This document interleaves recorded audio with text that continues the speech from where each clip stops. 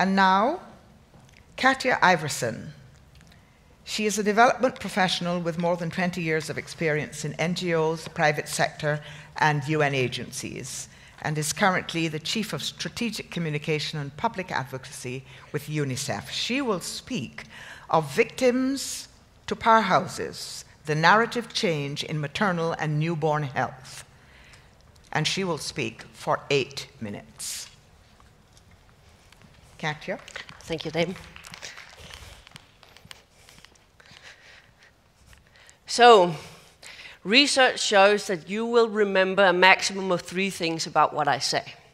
So I'd like to start by saying what I hope that those 3 things will be. Words matters. That's one. When you change argument, you can change mindset. When you change the narrative, you can change how people think, and you can change action on the ground. And 3, we have over the last 10 years changed the narrative around maternal and newborn health, and that has helped propel the topic from being a non-issue to being one of the issues on the top of the development agenda. I spent a good deal of my awake time developing messages, looking what works in communication and advocacy, and trying to use communication and public advocacy to make the world a better place for women and children. I will be talking about how the narrative has changed, how the words have changed. I will not, and this is a disclaimer, I will not be talking about the specificities in the technical language around maternal and newborn health, because we could speak about that for hours. So it's not going to be a discussion about midwives or skilled birth attendants or health workers with midwifery skills. It's going to be a much broader brush. It's going to be some of the bigger argument that we use in the public advocacy around this.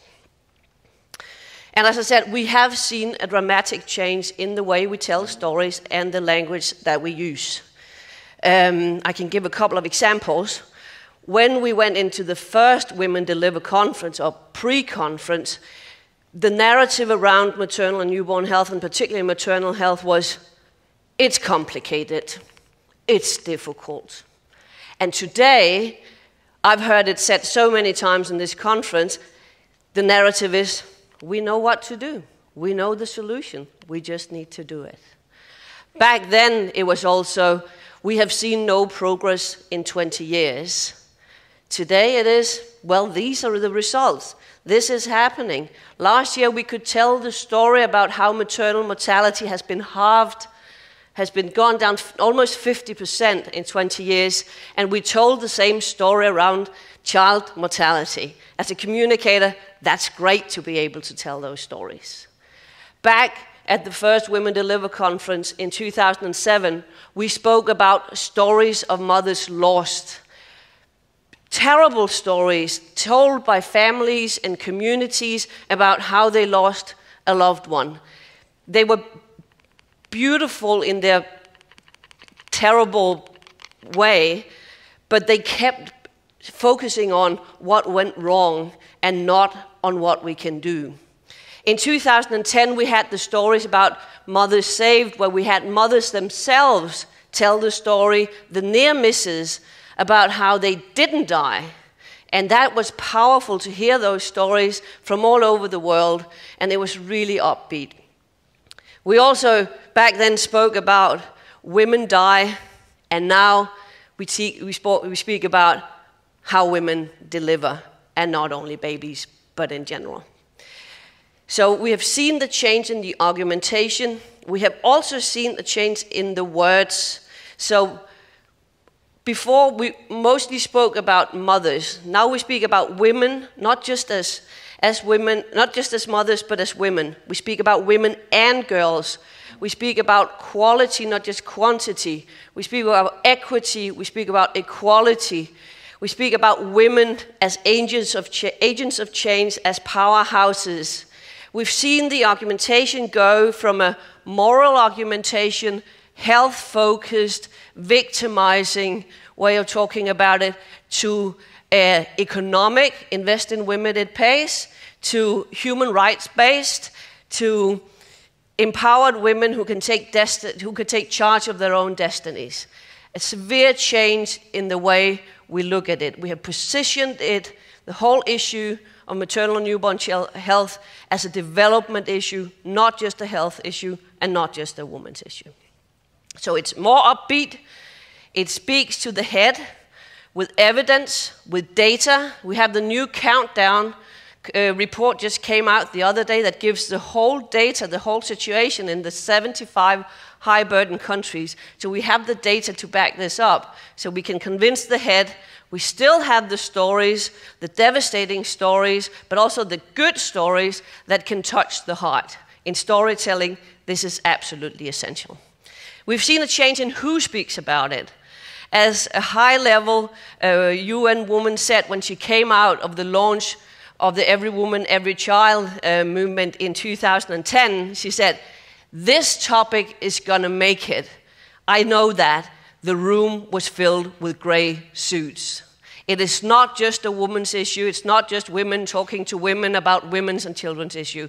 It's heads of states, it's ministers, and not just ministers of health. It's celebrities, it's academics, it's frontline workers using the new tools in communication to really get the stories from the field really close to everybody who needs to listen. So the choir has gotten bigger, and it's gotten much, much louder. We also, and I don't want to forget that, we have seen women themselves speak. If I can give you an example, I'll never forget her. Ine from Nigeria, you have her sitting, there's 3 children crawling all over her. She has just told the story about how she almost died, but that how a midwife saved her life. And she's saying, "If I was the president, I would look to the women because they built this society, and I would build clinic, and I would make sure there was transportation. We should look to the women, and we know what we need." So it is not a victim speaking, it's a powerhouse, it's somebody who can change. So we have seen a severe change in the wording, in the argumentation, and I will claim that that is one of the things that has helped propel this issue from a non-issue to on the top of the development agenda.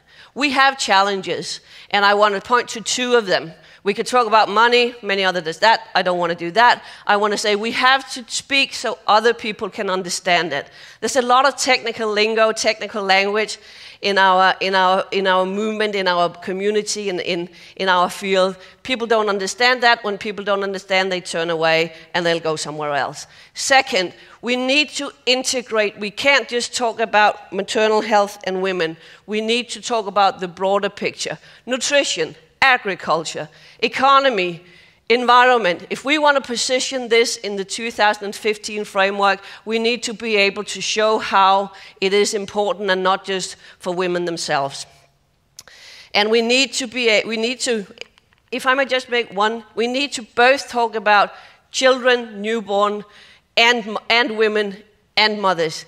It's not a win-lose, so if the children gets that, we can't talk about women. It's a win-win when we can position the whole continuum of care.